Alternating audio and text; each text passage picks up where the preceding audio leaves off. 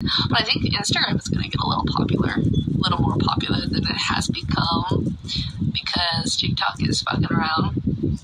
Hi, Citrus.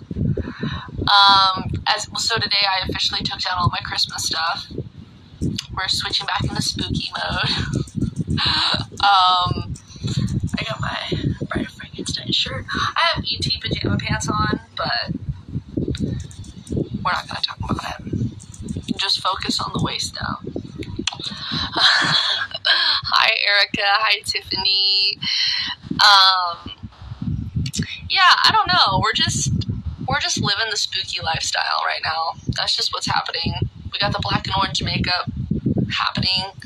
We got this neighborhood. I actually took this picture years ago.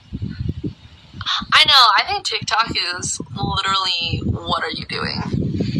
They're gonna lose so many people on TikTok. Well, TikTok didn't decide that music thing. Well, yeah, the record companies did. Yeah. So what are they thinking? They're gonna just do it on TikTok and not do it on Instagram because they want to take TikTok down? I don't know. Conspiracy. I don't know. TikTok without Taylor music is probably the end of Isn't that insane? That's crazy to me. Love your dedication. Thank you. Alexa said I love spooky decor. I do too. We got some candles lit too that are like pumpkin spice. I got my Halloween Horror Nights cup. No, I don't get like